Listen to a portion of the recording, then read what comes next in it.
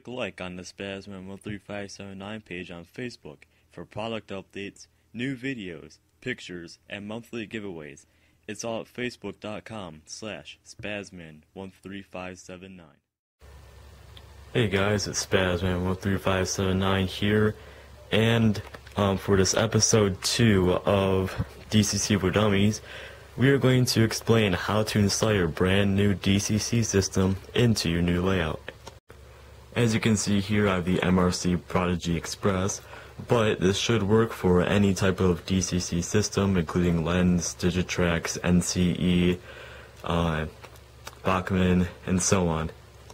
So first of all, you're going to want to plug in your power pack, and I know with some manufacturers such as Digitrax, they don't come with a power supply, which is kind of dumb. I don't know why they do that.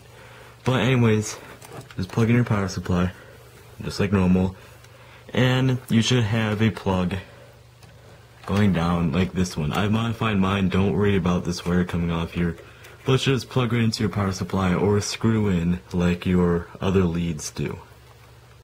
Now that you've plugged it in and turned the power switch on, if there is one, you should see some kind of notification that the system's on. Like on mine, I have a power light here, and also if I put in some information from there, you can see that the link button or the link light will turn on. And also on your throttle, you should get some confirmation that's on. As you can see right there, it's on mine. Sorry for the blurriness of this, but you should have 2 separate wire leads, or 4 I guess you could say, coming off of the back of your power pack. I know with NCE that you do not have that, you only have 2 coming out the back, but with most others you have 4. 2 are for your main track, as you can see right there, it's lettered, and 2 are for your program track, as you can see again right up there. 2 going to your program track. Most of the time you will not need a program track when you're starting off, but for more CVs and that kind of stuff, or for back EMF, you're going to need that. And I have these 2 leads going to my program track down there. I'll get to that into a separate video because we're not really going to focus on that right now. What we are focusing on is the main track lead right here, and that is going to be connected to our rail. You can do this in a couple different ways, and I'll show you how you can do that. You can simply just connect the red wire and the black wire to any piece of your track. If you have a small layout that is like a 4x8, this should be perfectly fine for you. And what this will do, actually my wire's broken right there, but as long as you keep everything together, red and black, it should be perfectly fine. And again, if you have just 2 wires coming up, you'll be fine if you have a small 4x8 layout. For anything bigger though, you're going to want to do the method of a track bus wire, and that is a wire going underneath all of your track, and then with feeder wires, they're called, going up from underneath the roadbed, soldered to each 3-foot piece of your track. So like if you have a 9-foot main line, there's going to be 3 pieces of wire soldered to it.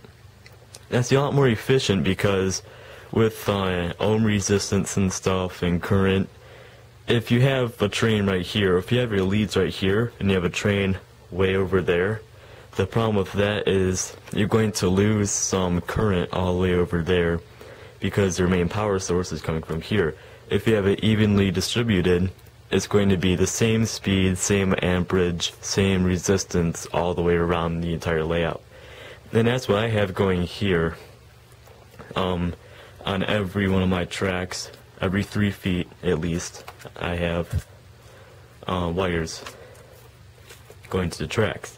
And that makes it so no matter where the train is, it's doing everything that it should be doing and everything that another train will be doing. And then the last step, obviously, is just plugging in your cab if you have one. There's no special tools or anything required unless you're using like one of those weird panels that Digitrax or NCE has, or MRC has too.